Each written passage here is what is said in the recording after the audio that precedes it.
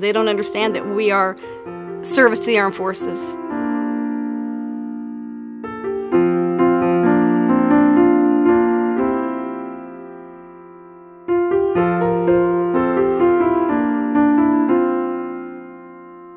We serve the military, their family members, veterans, and their family members, and that's what we do.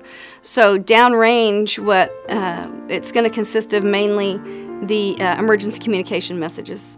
So delivering the messages to command, doing initiation of messages, morale, assisting in any way we can. We see them off at Green Ramp, we welcome them home, and as part of Red Cross, we are where they are.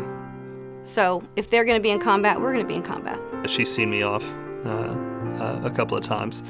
Having the roles reversed is definitely a unique feeling, but I'm extremely proud of her.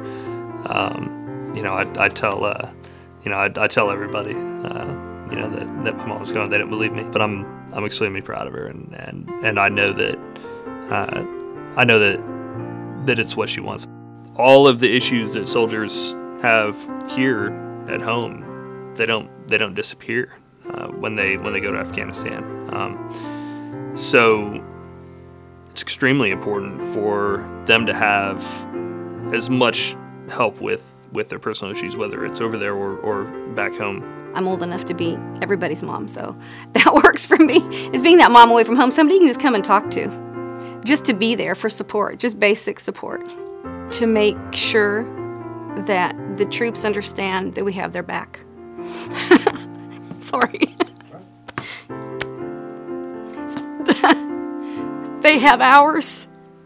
They give countless years, countless amount of time, training, protecting us.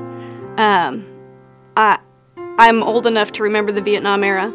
I remember what those soldiers had to go through. I don't want anybody else to have to go through that. It's senseless. They're doing it for us. So, having their back. I'm very happy that you're doing what you're doing, because I know you love it.